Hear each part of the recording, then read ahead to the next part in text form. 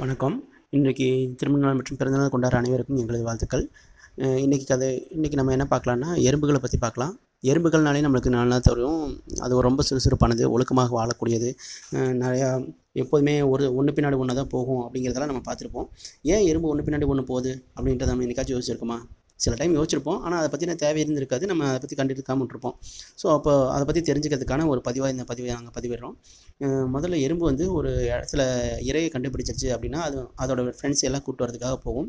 அப்படி கூப்பிட்டு வரும்போது அந்த எல்லா எறும்புகளும் ஒரே இடத்தையே சேரணும் அப்படின்றதுக்காக, அது ஒன்று பின்னாடி ஒன்று போகிறதுக்காக அதுலேருந்து ஒரு திரவம் வெளியிடப்படுது. அந்த திரவத்தின் பேர் ஃபெரோமன் பேர்.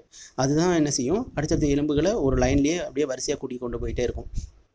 சப்போஸ் இதில் ஏதாச்சும் ஒரு நடுவில் நம்ம ஏதாச்சும் ஒரு அழிச்சு விட்டுட்டோம்னாலோ, இல்லை நடுவில் ஏதாச்சும் ஒரு டிஸ்டர்ப் ஆகிடுச்சுனாலோ, அது வந்து அடுத்தடுத்த எறும்புகளை வந்து தொடர்ச்சியாக கண்டினியூ பண்ணாது. இது வந்து நடைமுறையில் நம்ம பார்க்கலாம். நீங்களும் வீட்டில் வேணால் ட்ரை பண்ணி பாருங்கள். எறும்புகள் வரிசையாக போயிட்டே இருக்கும்போது அது சைடில் ஒரு திரவம் கொட்டிகிட்டே வந்துட்டுருக்கும். பெருமையான திரவம். அந்த திரவத்தை வந்து லைட்டாக கொஞ்சம் அழிச்சு விட்டு பாருங்கள். அதுக்கப்புறம் அந்த எறும்பு அதை கண்டினியூ பண்ணி போகிறதுக்கு வாய்ப்பு இருக்காது. நீங்கள் வீட்டில் செய்து பாருங்கள். சப்போஸ் அதில் ஏதாச்சும் என்ன நடக்குதுன்றதை கமெண்ட் பண்ணுங்கள். கமெண்ட் பண்ணிட்டு அதை ஆச்சரியத்தை நம்ம உணர முடியும்.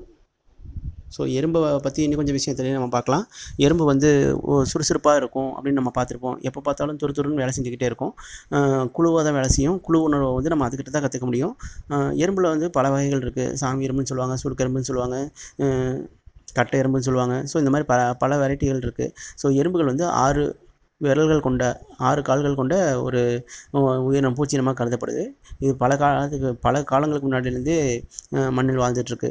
ஸோ இதன் மூலமாகவும் நம்ம என்ன செய்யலாம், குழு உணர்வையும் எப்படி வேலை செய்கிறது அப்படிங்கிறதையும் நம்ம கற்றுக்க முடியும். ஸோ இந்த பதிவு உங்களுக்கு பிடிச்சிருக்குன்னு நினைக்கிறேன். இந்த பதிவு பிடிச்சிருந்துச்சுன்னா அதற்கான கமெண்ட்ஸ் வந்து கீழே கமெண்ட் பாக்ஸில் பதிவு பண்ணுங்கள். தேங்க்யூ.